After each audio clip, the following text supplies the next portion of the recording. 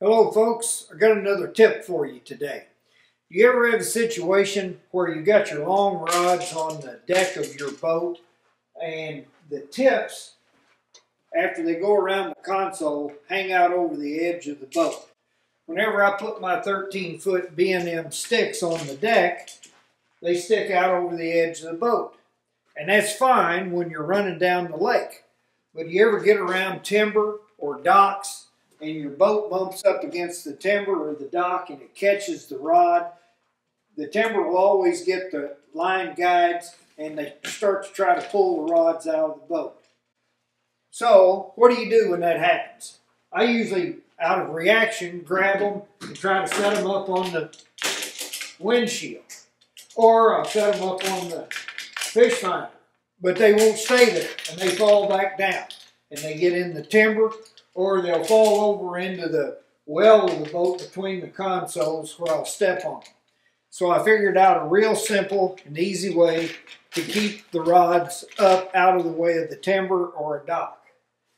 You simply take a little binder clip.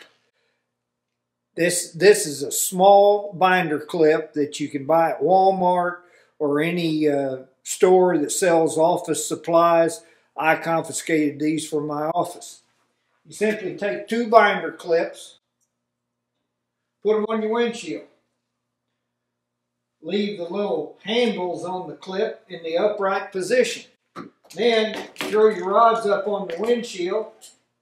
They won't go anywhere.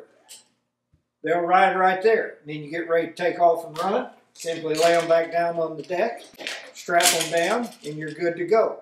But for a temporary fix, you can just throw them up on the binder clips. You're done with them, just throw the handles or ears down on the binder clips. They'll sit on your windshield. I'll show you another application for them. I have a dual console boat, so of course you can do the same thing. If your rods are laying out this side, put a couple binder clips up here and it'll keep the rods up on this side too. But in my Bass Cats, the seats come to sort of a peak, and they're perfect to lay my net on. And if I put my handle on top of the windshield, it leaves the handle just perfect, easy to grab. But again, that handle will not stay on that windshield. It falls out. I've had them fall in the lake, or again, they'll fall down on the well of the boat where you step on them. So same deal. Take your 2 little binder clips, stick them on the windshield, and keep your net in place. It will not go anywhere. It'll sit right there.